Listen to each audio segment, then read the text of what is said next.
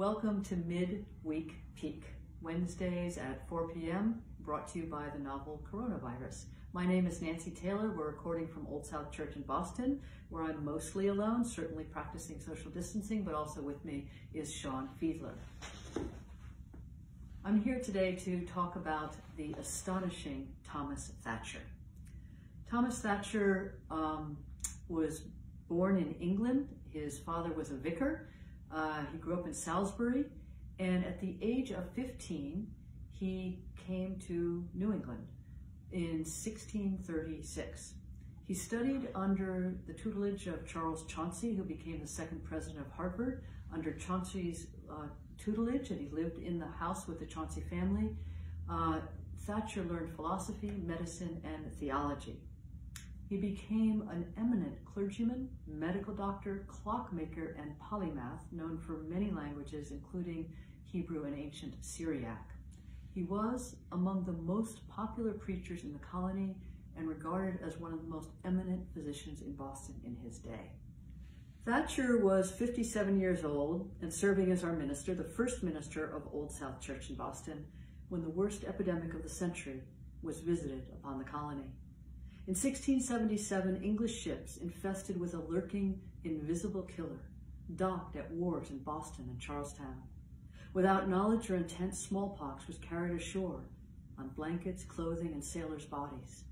It quickly spread, oozing its way through Boston's crooked lanes and into homes and shops. In 17th century Boston, smallpox was a fearsome thing.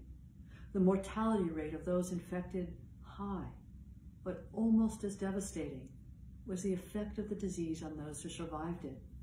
Many were left blind, others severely scarred or disfigured. You were lucky to escape with mere scars. Within months of its arrival, among a population of 4,000, maybe 5,000 souls, many hundreds had died.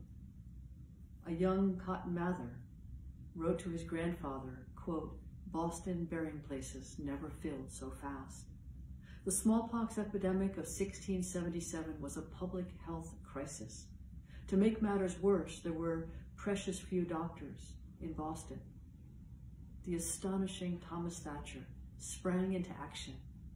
He carefully wrote out the most practical medical information available: how to diagnose the disease, how to survive it if infected, how to avoid infection.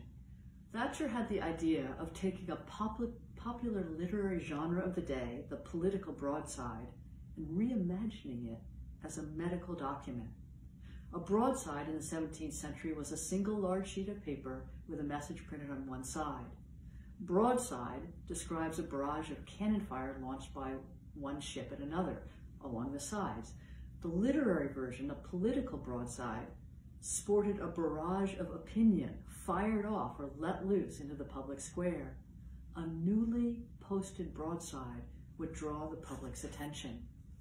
Thatcher's medical broadside, and I have a facsimile of it here, was 15 inches wide and 10.5 inches high. The single sheet was densely packed with the most up-to-date medical information on the smallpox, entitled "A Brief Rule to Guide the Common People of New England How to Order Themselves and Theirs in the Smallpox and the Measles." Posted in prominent locations, the broadside was an antidote to hysteria and misinformation. It was the next best thing to a doctor's visit. But even more than that, this broadside was a tangible statement to those who were ill and terrified that someone cared, someone knew their pain, understood their terror, and was reaching out to help. It all but cried out, "You have not been abandoned. You are neither leper nor lost cause. Though wounded and infectious, you are worthy of our kindliest ministrations and of our best medical information and efforts." He signed his medical broadside, "A Friend Reader, to Thy Welfare." The astonishing Thomas Thatcher, known for his medical ministrations to the poor, provided pre-medical care in a season of terror.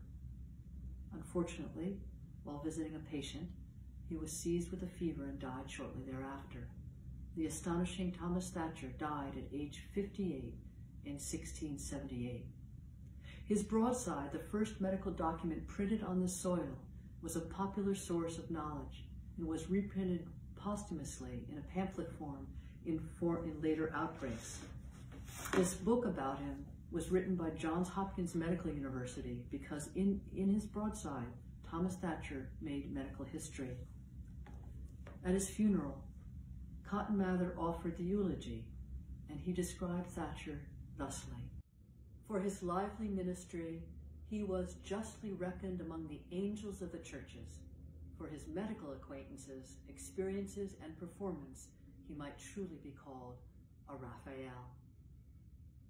That's this week's portion of Midweek Peak. Thank you. All right, go ahead.